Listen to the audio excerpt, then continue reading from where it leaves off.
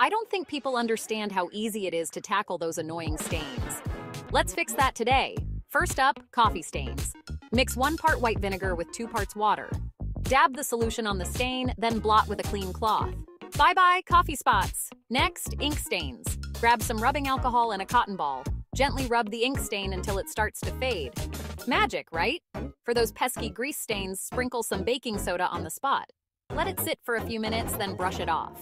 No more greasy mess. Finally, red wine stains. Pour some salt on the stain to soak up the wine. After it dries, vacuum up the salt. Cheers to clean carpets. And there you go. Easy hacks for tough stains. Now you can enjoy a spotless home without the stress.